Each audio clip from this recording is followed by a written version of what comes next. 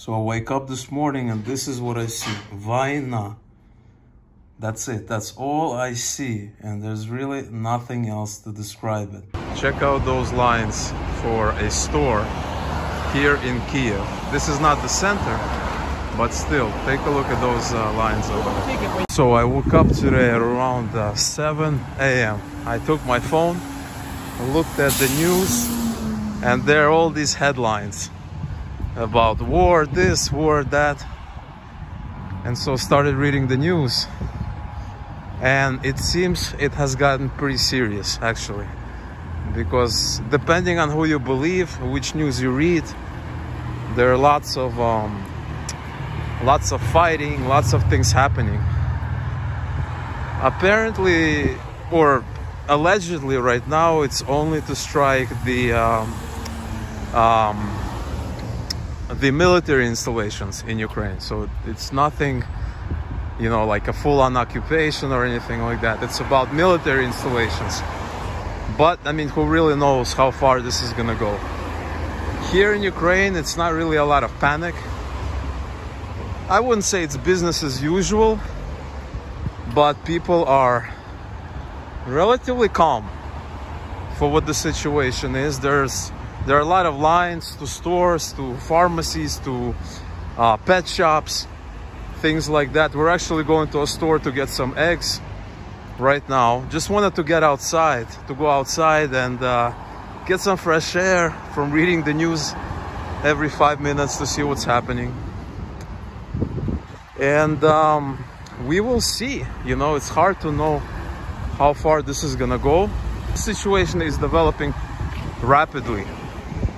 And actually there were the traffic was very, very heavy leaving Kiev. There are pictures of it. Everybody tried to leave Kiev. Earlier today, the trains are sold out days in advance. The borders are getting closed by Poland, I think. At least that's what I heard. And so here where we are, it's not very panicky. It's kind of like business as usual, because these are Ukrainians. You know, these are people who are used to that kind of thing. They are relatively calm, and so, but the situation is, you know, deteriorating hour by hour, day by day. So nobody can predict what's gonna happen soon, what's gonna happen shortly. And so we will see what's happening. We will make accurate adjustments, because even if things are relatively calm, it's not business as usual, right? Because nobody's working today.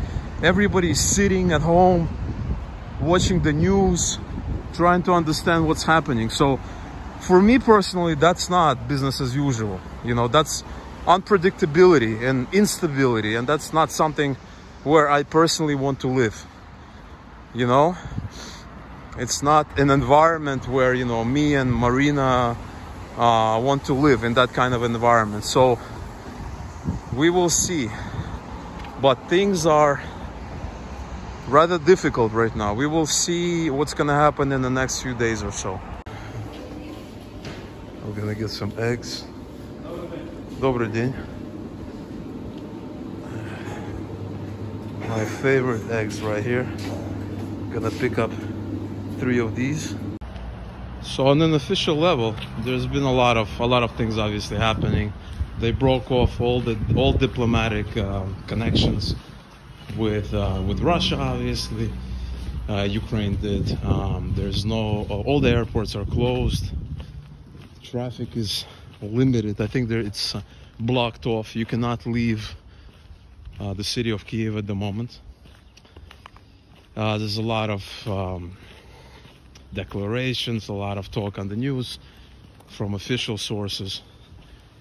I think I read that hospitals are no longer doing planned surgeries, things like that.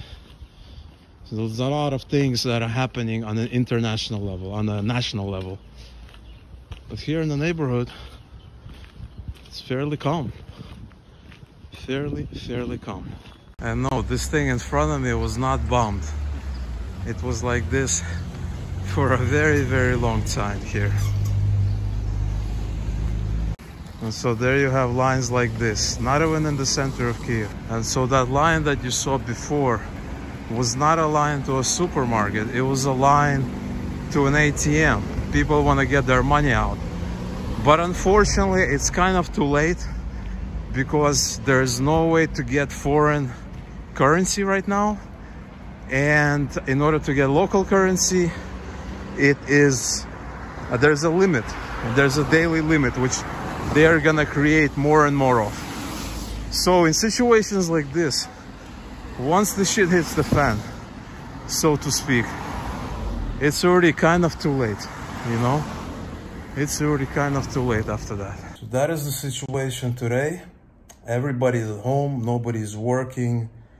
People are just, you know, outside buying stuff, you know, buying things like water, and really nobody knows what's going on. Right now, the situation is kind of everybody believes that they're attacking the military installations. So there's no military installation in our own neighborhood.